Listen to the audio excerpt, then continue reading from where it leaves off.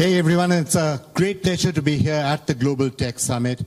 Look, in many ways, content has always been a key part of India's soft power globally. It's nothing entirely new from the days of Avara, from the days of Raj Kapoor in the Soviet Union, to more recently Jimmy in China right now as a metaphor for what is actually happening out there with COVID protests. India's soft power has always been there. But now, with new technologies coming, with streaming coming, with a far more globalized world, with different forms of segmentation, with the ability to take that content to a range of people who may not have had easy access to it in cinemas, are matters going to change further? And is this technology going to aid and assist the further expansion of India's soft power and use content as a major leverage, allow you to leverage that content as an instrument of soft power? That essentially is the basic subject that we are here to discuss. Before we dive into the many other themes that we have, Gaurav, you want to just take a first crack at it? Technology, the changes that are happening, the OTT revolution. Is it an inflection point? I think, hi everyone, glad to be here. Vikram, I think the fact that the OTT revolution has been on for about, as we call it, for the last 5 or 6 years, and it's been growing steadily, so to say, from an adoption point of view. But the big jump that we all saw was at the point of the pandemic. And at that point, the adoption went up quite meteorically. There are many factors to the revolution being there, and in India particularly. The fact is we have a young demographic, more attuned to actually watching content on demand. We have the mobile phones are ubiquitous, everyone has it, smartphones, cheapest data in the world, and absolutely amazing content across the board with a flourishing content industry across languages. So while all that was there, I think the pandemic really sort of gave it a big push in terms of increased adoption and resulted into many changes thereafter. Some permanent, some temporary. We can talk about them as we go along. And I think the 3 or 4 big things that we talk about today as we look at India's soft power is, we have this at least 9 or 10 languages. We have flourishing content industries. In most countries, you'll have probably 1 or 2. And the fact is the amount of content that plays out from there is one part. The second is there is a huge domestic market. And the domestic market has changed very dramatically on tastes, over the last few years, tasting content from India and around the world. And now we are seeing Indian content map up to global standards. And then, of course, there's also the point about the fact that we, in the past, never actually had high-quality cinematic value content in the TV era because of the economics. But with the streaming, the economics change, and what we call a target addressable market for content has changed. You can actually put money behind it. You can put actually great quality behind it and do that. So that's the second part. And third part, to me, is the creative ecosystem here has learned in the last 5 years how to make world-class stories, which as quickly and compete with the creators from around the world. And we have 2 of them here who can talk more about it. So I think with the addressable market, with a rich, robust creative ecosystem overall, learning quickly, and all the tailwinds, I think we are in a good place right now as an industry, and we are only getting started. Right. I think that sets the stage for what we're going to be talking about. Nancha, the point I was making about, to some extent, it's always happened. Soft power. When you look at India's influence globally and at the diplomatic stage, is that soft power an important part of it? Yoga, food, local content, great movies, great music.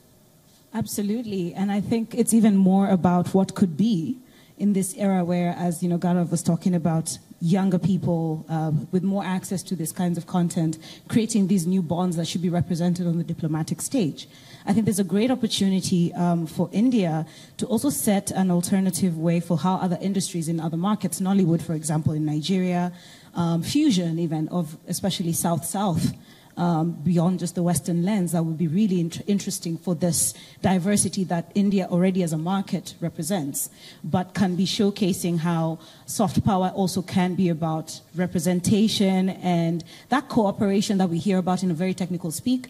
But it's everything from fusions. We're seeing young South Africans taking Bollywood dance songs and adding to the beats of Amapiano in South Africa, or a young Maasai man, I've seen this in it's real time happening, who sings these pop hits, probably doesn't understand a single word, right? But he hears it and he enchants that back. It's actually really cool.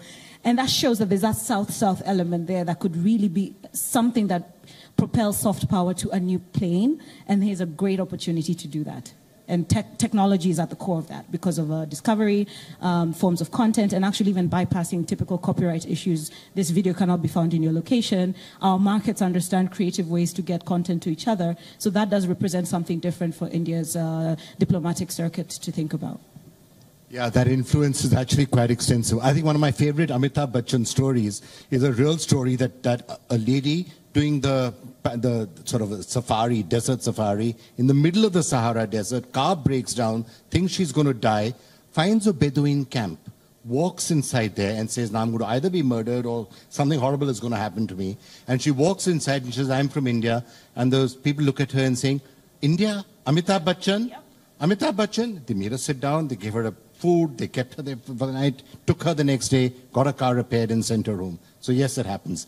When you're making Bandish Bandits or any other content, increasingly, is the global stage important? Or are you still pretty much saying this is local content, let's go after the local market first?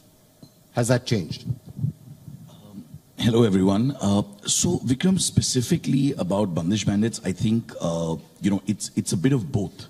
While one of the big changes that, as Gaurav mentioned, has happened over the last 5-6 years is I don't think Bandish Bandits could have been made if the OTT revolution hadn't come in.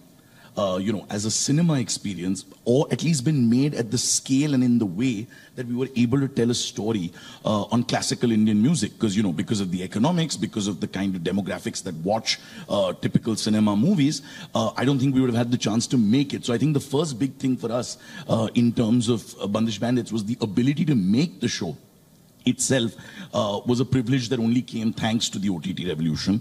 But having said that, I think truth be told, while we were making it, we were obviously, catering it to, sheepishly even to the local Indian markets, not knowing whether people will respond to it. Because, we used to get commentaries before Amazon took on the show saying, we like this idea, but why don't you make it Bollywood music? Or, why don't you make it pop music? Like classical music, no one is really now interested in listening to or wanting to hear. So we were like, but then there's no show. I mean, the show is about classical music. So I think when we were making the show, we were very conscious and careful, saying that, if we can hit home with local audiences, we'll be more than thrilled. But I think then what happened after, and especially the fact that it was, it was platformed over 190 countries. And, Amazon did such a great job of marketing it in a way that made it appealing and commercial to people all across demographics, all across various countries. The amount of love that we got for the show from non-NRI Western audiences was something that we had no idea, or we didn't even think was a possibility while making the show. So, when we're talking about soft power, when we're talking about people, like I have white friends who went to film school who now work out to songs from Bandish Bandit, which is also disturbing at some level, but that's the kind of... Actually, I was just about to ask you that question. How do you work out to a song from Bandish Bandit? And they do, and in fact they work out to a song called Vira, which is the song of longing, which is of an old romantic couple. So I have no idea how this is translated, but there is definitely some connect. And I'll tell you one more thing. We were more confident of the pop music, because there's also pop music in the show. And I cannot tell you that there has been such a clear winning of the classical music and the tunes across the board within local Indian audiences and definitely globally, that, that came to us as a very pleasant surprise. Okay.